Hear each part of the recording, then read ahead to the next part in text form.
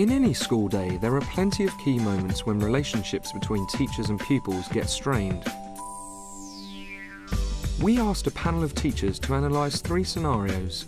They'll discuss what the teachers do and say what they think could be done to improve the relationship. Right, Courtney, would you like to read your homework? Nabila is sparkly, shining diamond.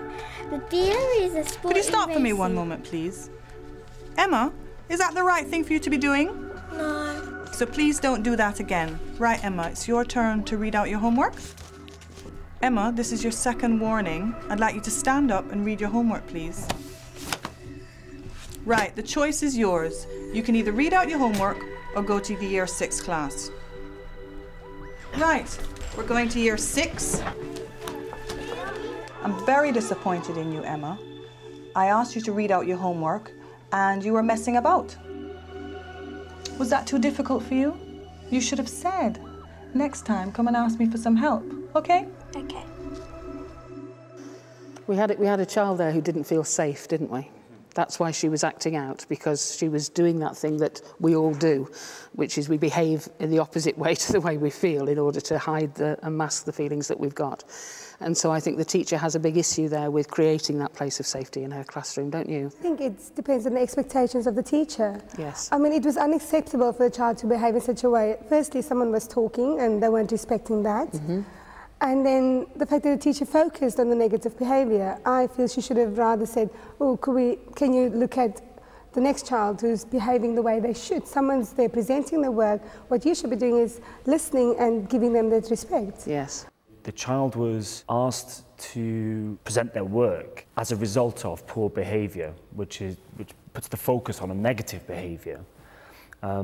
And the child was there. That's when the differentiation issue came up, that the child wasn't actually able to do the work. So what you've got is a double negative for that child. A teacher has a huge duty, doesn't she, of being sensitive to the needs of her children, and particularly if they are struggling with work. That's a professional duty. It is a professional duty. Perhaps that teacher needs to build in, if it's homework with it, perhaps it's a time in the day, this is when I'm going to go through your homework with you. Yes. And even if that takes 2 days to get through the homework, it's much better than that, passing that feeling of failure onto that child, which is resulting in the negative behaviours. So what we're saying effectively is that it's not the child's duty to tell the teacher that they don't know something. It's up to the teacher to be aware of that. It is definitely up to the teacher to be aware. I think it's really important as a class teacher, you know where your children are at all times. And also if you're checking in a very public environment where all 30 children, if it is 30 children, are listening, it's only the child that can't access it that's going to have the feeling of failure. Yeah, absolutely. So it's almost like a self-fulfilling prophecy. You will fail, therefore you will fail. Because she's failing at least one child, and probably there's a child at the back of that class feeling very vulnerable, unsafe, and the teacher's had to remove herself as well from that classroom. The teacher was trying to be in power rather than be in control. She's removed the child from the class, and you've got a teacher overpowering a child, looking down until the teacher realised she had made the mistake. Yes. And then she became very much more caring and, however, still said, you should have told me. The body language of the adult is very important in these circumstances, isn't it? That where I place myself when I'm talking to children, how I look at them, whether I give them eye contact or choose not to, can actually be very powerful. If we were going to advise her, right, how to move on from this point that she's got herself at, what advice would we give her, do you think? My advice would be to go back and have a circle time where you talk about setting boundaries on behaviour and maybe boundaries on what you need to do when you don't get your homework and ways in which to feed that back. Do you think there's some mileage in saying that it would be valuable if she actually apologised? And if she went back to the class and said, look, I got this all wrong, I'm sorry. If she has it within herself to go back in and say, by the way, I've made a mistake here, I'm sorry, it would create the atmosphere for the child to apologise, and it would take out the emotional charge of that situation. Yes, I mean, I'm sure you're right, and I'm sure that by leading on that, you're actually creating a place of safety again, aren't you, in the classroom, that the children will then begin to feel safe again because the teachers said, I respect you. It's a respect issue, isn't it?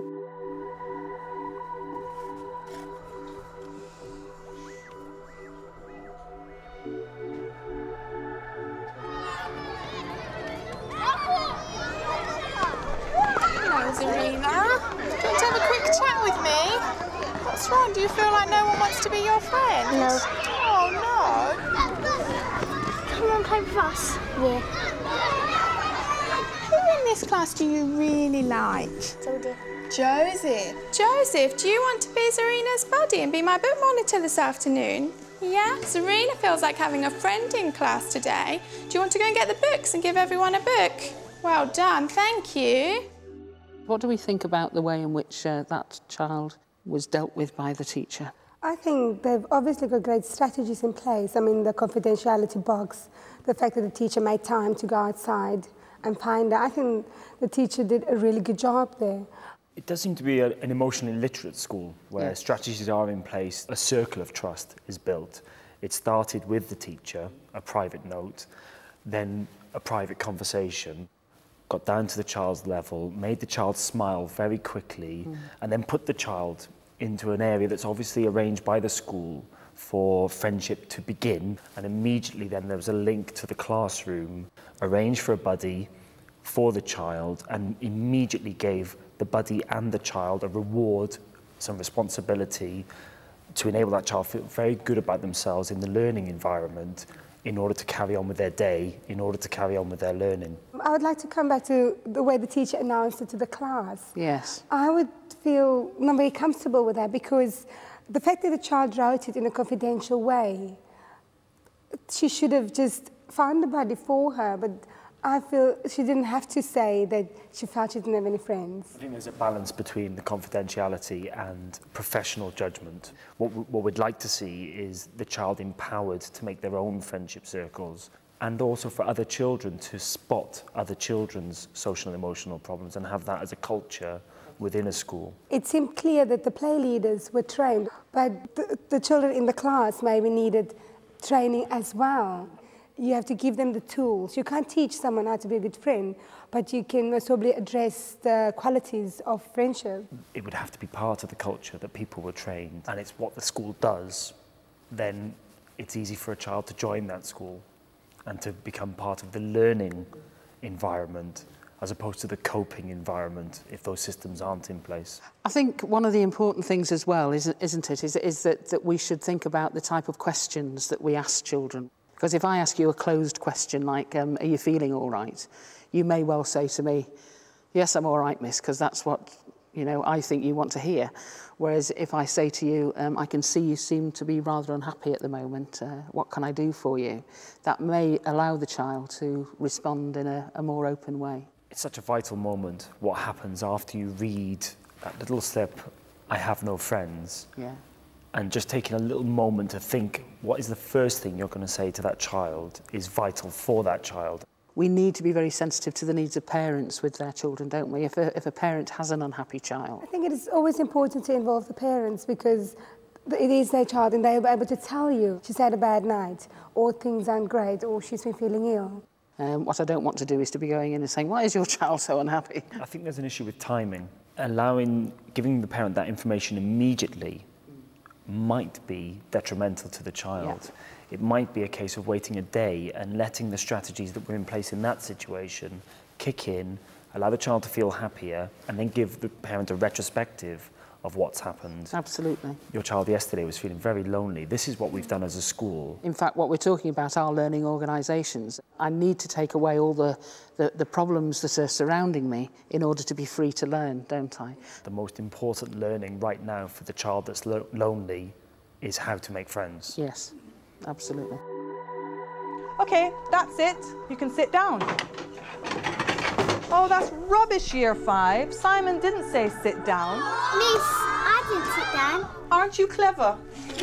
Okay, Simon says sit down and take out your books and read.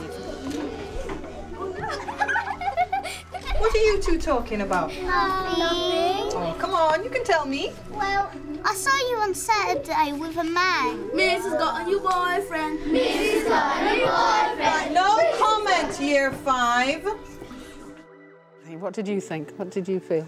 I think she's trying to gain control of the class to start the learning going with. Again, Simon says, only one child followed that rule, and that child then opens out into what we saw next, which was quite a heavy-duty behavioural issue, starting with the teacher's sarcasm and then leading into what was, in effect, bullying.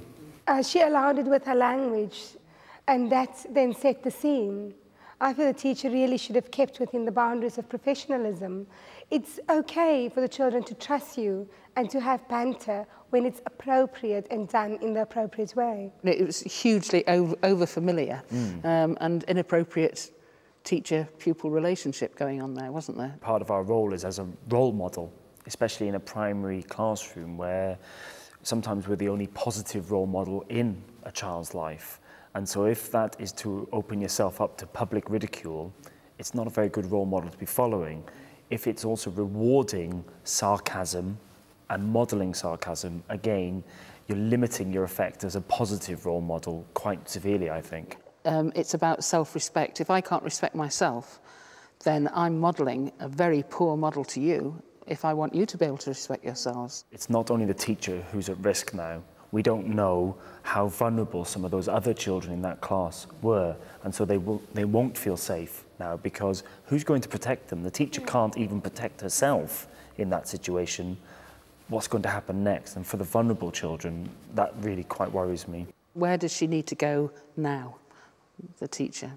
I think it comes back to whole school behaviour policies, if that there is a certain code in which we expect it to behave. And do the children know the boundaries? Does the teacher reinforce those boundaries, and does she model working within the boundaries that either the school and herself has set? And it's all use of body language and how we stand and how we present ourselves and whether we look assertive enough in a classroom. And I think that those are skills that we acquire. They come naturally to some people, but they don't to everybody. But we can teach people that. And if she has an assertive approach, then in fact what will happen in the end is the class will behave appropriately, because the children don't want to behave like that. They don't. There's 4 or 5 who are enjoying it immensely at the moment, but they don't want that. No. They don't come to school for that. So how do you think she feels now? Oh, I think she feels de-skilled and needs to seek advice and support from senior colleagues to ask what would they do in that situation. I think the answer might come back, there's a lot you should have done before, but it's never too late with a class, especially in a primary school. It's never too late to start putting in positive behaviour management strategies with acceptable boundaries. It's never too late. And again, it goes back to control rather than power, but it's about saying, you know, this is what happens in my room. This is what we do. This is how we behave. Or maybe even this is what happens in our room. In our room. This is our agreed code, and these are the boundaries which we set ourselves, and that oversteps the boundary. Yeah, correct.